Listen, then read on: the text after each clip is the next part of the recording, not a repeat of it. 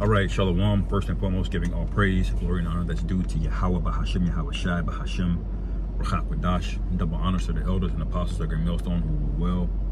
Peace and blessings to the 144,000 and the hopeful elect. Shalom, Barakathum.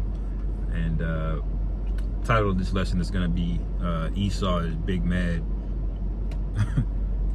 or Stay Mad, something along those lines. And or maybe something along the lines of, you know, these people are basically desperate, you know. And the inspiration for that is one comment that was left on a Big Shoot channel that I have, that then Edomite left a comment, you know, just hurt, but that's really just a small, you know, microcosm is, I guess, is the best word for it, of what's really going on a larger scale. Like the man that saw himself better than you, that saw himself as superior than you, has basically lost everything, man. Of his own doing. His own people did this, by the way. Jake is still at the bottom. Our people are still at the bottom. And all these people, so-called white people, Edomites, all they have left is basically anger and desperation, man. So this is basically a warning for the sheep. You know, this is why we tell you to be, you know, circumspect around you. A lot of people will recognize you from videos, and we're going into the times where they're gonna literally not have anything left, and they're gonna have to lash out on somebody, because ultimately what's at the center of all of this is fear, man. All right, now one second, let me get this real quick.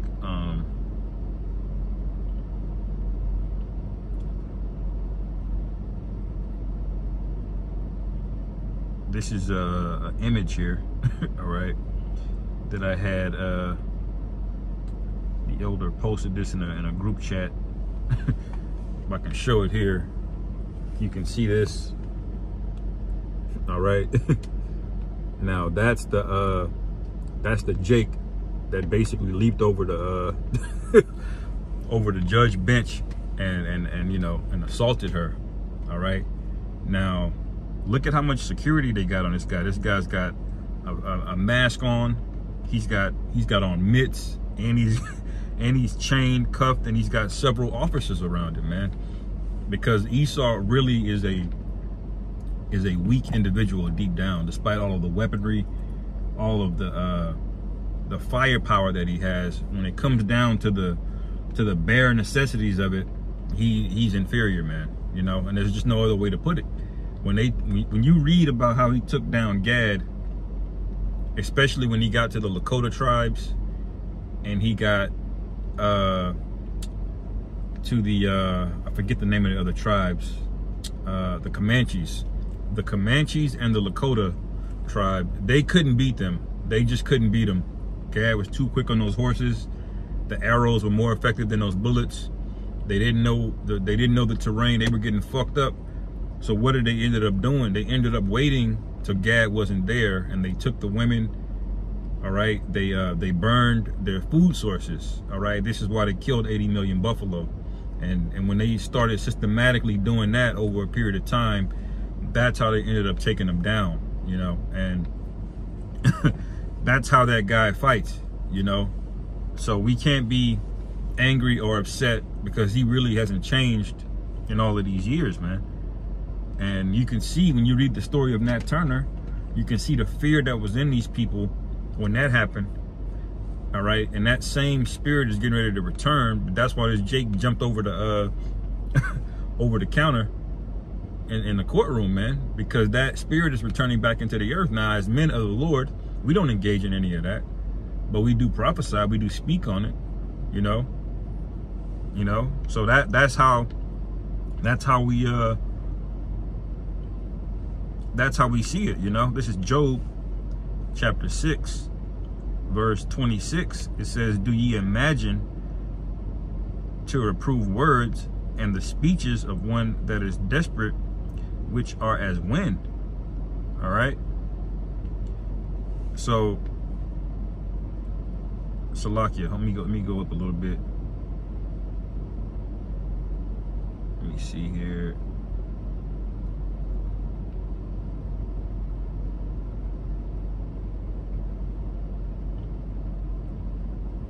that's why I brought that out. Let me show y'all this real quick. Salakia, a little all over the place today. All right. So this is a comment here. It's backwards, so I'll just read it. It says, "Why are you speaking the white man's language, recording on the white man's phone, driving white man's cars in white man's lands? Why don't you go back to the jungle, beastly subhuman monkey?" And then he wrote, Homo erectus slave. So this is a man that has nothing else left. All right, he's on the comments. You know, he can't be employed or have a woman or anything that offers him some kind of value in life. So this is the outlet, man. All right, this guy is typical of the common everyday Edomite, and he sees. Apostle Hard did the lesson.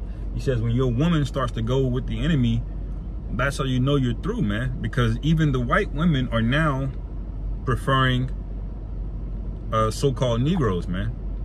You know, and the Northern Kingdom, Latinos, Native Americans.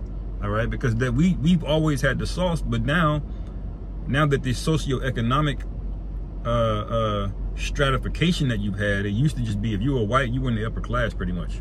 But now, by their own people, they've erased all of that. And so now that all of these Edomites are down where we are, now you're starting to see, oh, well, wait a minute. You know, when you equal things out, people prefer what's better, which are the Israelites, man. All right.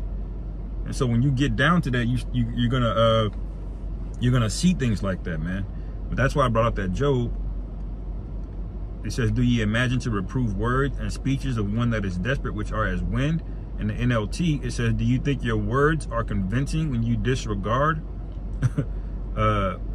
my cry of desperation?" All right, and that's basically what that was. You know, it was a cry of desperation. The words fall flat because we know you people have nothing left, man. You know, we don't have any stock in this world, in this society. You can make $1 million in this society. It doesn't bother me because I already know what's going to come along with that, man.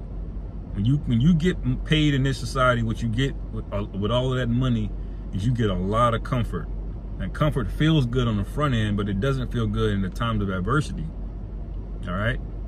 That's when you're going to run into problems, okay? And let me go to this other precept. We bring this out all the time because this is the times we're getting ready to go into.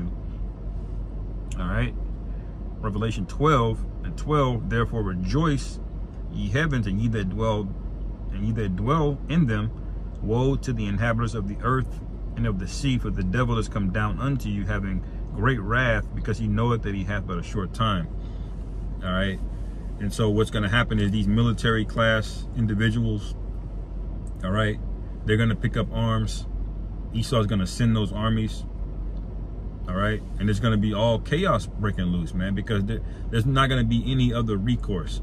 And so when you see, again, on the microcosm, how snappy and on edge these people are, that's how Esau is on a large scale, man. All right. Once he sees this kingdom is no longer within his control, which it isn't really right now. Well, to some degree it is. But once it's crystal clear and apparent that he's lost control of it, he's going to lose it. Okay? And so we have to make sure we're girded up through the scriptures, man. All right? Because the scriptures say wisdom and knowledge are going to be the stability of our time. We're not going to need guns or weapons. If you own those, that's cool, you know. But we're not going to need those things, man. You know, the thing that we need is the Most High. All right. That's what we really and truly need, man. All right. Let me see. Precept I was going to try to find real quick.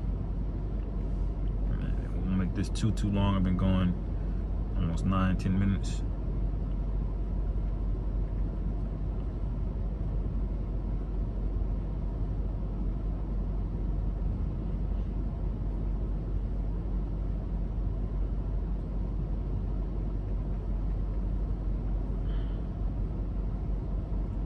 Let's see here.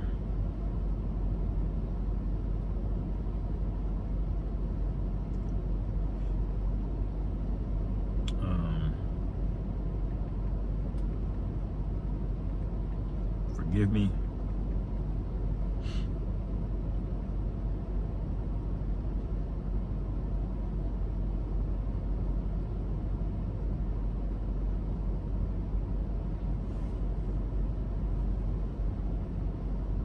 Okay. 2nd Ezra 15 and 14. All right, and this is really another precept that backs up Revelation 12.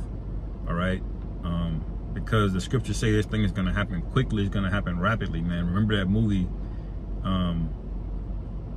Leave the World Behind? They 1 minute they were on vacation, boom. The next minute they couldn't go back home, just like that. You know. Then what you gonna do? All right, a lot of people own all of these guns and weapons, and but they're at home. But what are you gonna do when the roads get closed down and you literally can't get back home? You see? Then what do you have? This is 2nd Ezra 15 and 14. Woe to the world and them that dwell therein, for the sword and their destruction draweth nigh, and one people shall stand up and fight against another, and swords in their hand. For there shall be sedition among men. And see, this is that little comment that was made. That sedition really has already started. Notice how divided everybody is. People are divided on the thing you take in your arm. People are divided on politics. People are divided by race. People are divided by gender. Okay? People are divided on all fronts. And what Esau has done through social media is just pump the tension up, man. Pumping up tension. You know? It's like a big balloon of hot air, and that thing is going to burst. All right? Then all of these people who you thought so-called white people, they changed or turned over a new leaf. You're going to find out they haven't. Okay? Because when this tension boils up and then it bursts, it's going to be every man for himself. Then you're going to see their biology take over. They're going to get carnal. They're going to remember their old ways, man. That old serpent. Okay?